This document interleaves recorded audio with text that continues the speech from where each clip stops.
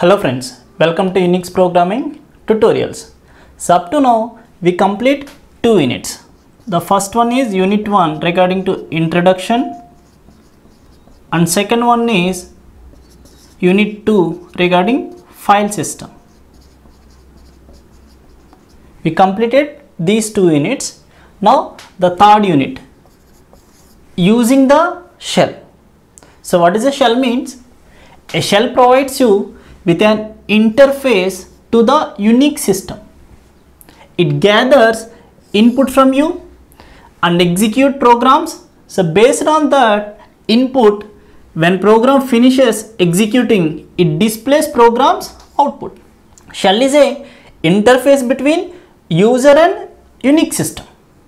It takes the input from user and execute those instructions. After execution finishes, it displays the output.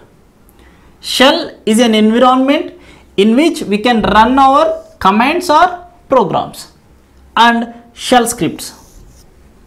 So you can execute the commands, you can write the programs and you can write the scripts also. Now we see that it's a command line structure. So up to now we execute many commands in our previous classes. So it is also similar. So what is a command? Command is a program that tells the Unix system to do something. So that means if I give date, then Unix system interpret that it going to print the date. And what is the syntax for giving the commands? You give the command name and you can give options and you can give arguments. So arguments is nothing but on what files you are going to perform this command. So options means in what way you are going to represent the result. Okay, so we can see with one example. So for example, ls. So what is the ls command? It lists all the files. List all the files in the current directory. So for example, there are 3 files. Let us assume file 1, file 2 and file 3. If I press ls, then it displays file 1, file 2, file 3 and ls-l. So how we can give the options means by using hyphen and you can give option L, option A, option R. You can use multiple options also. So hyphen L, hyphen A, or you can use hyphen L, A. Okay.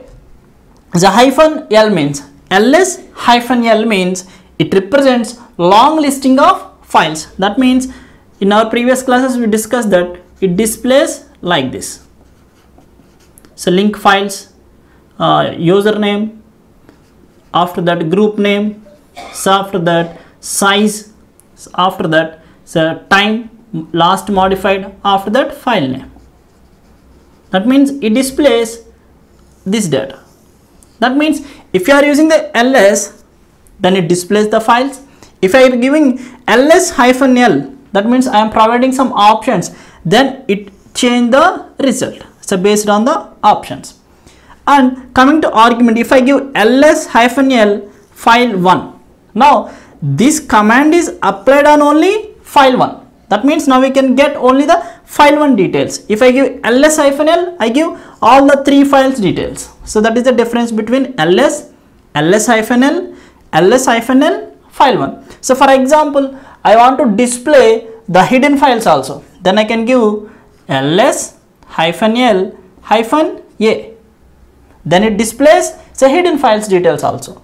Now, so who command which is used to display the currently logged in users.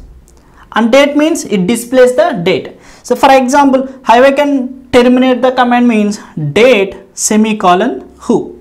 Now it displays the current date and who are logged into the system currently. So these details will be print. So we can execute all these instructions at the time of practical session. So now, so date semicolon, so this is the new operator introduced to you in this class. So pipe symbol. So pipe is nothing but you can transfer the output to input to another command. So what is the output of this command? So date semicolon who. So now it prints the date. After that, who means it currently logged in the system.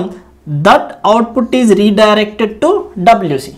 That means the pipe command is used to take the output of one command and that output is given to another command as input.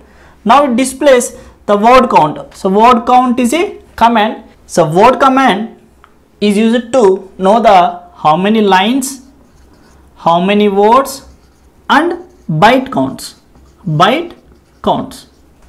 Okay, so in this case the who have only one user, so it displays one line and 5 means there are 5 words and the number of bytes is 44.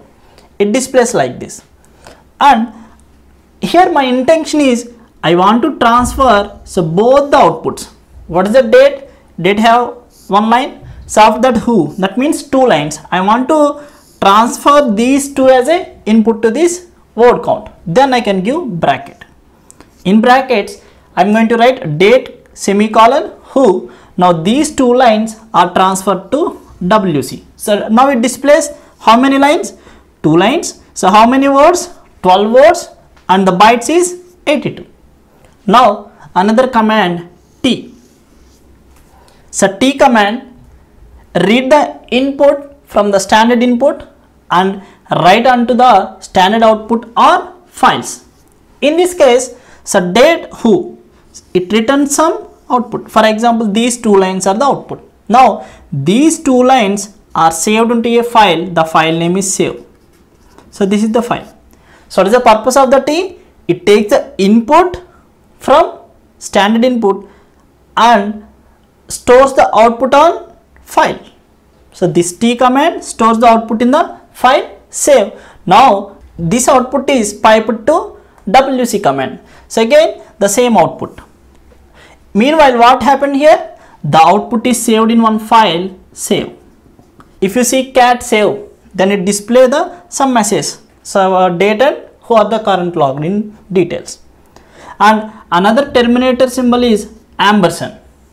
So sleep 5. So sleep 5 means it waits 5 seconds. So after that it executes the next instruction. But here I am using the ampersand terminator. So it prints by first. Okay. So this is the 19245 is a background process. It sleeps 5 seconds. And so meanwhile it prints by and after 5 seconds it print hi. Okay. So in this class, so what you learn? So one is piping, another one is T command, another one is ampersand. So piping means one command output is given to as input to another command. So T command means so output is saved in one file and ampersand is used as a terminator of commands. So now we see the commands how we can execute. ls is for the list command. ls-l means it's an option. ls-l means it's a long listing display. ls-l-a means it denotes these hidden files also, and you can use ls-la. So both gives the same result. ls-l-a-r. In this way also we are going to use options. Now so who command prints the who are currently logged in. Date command prints the current date.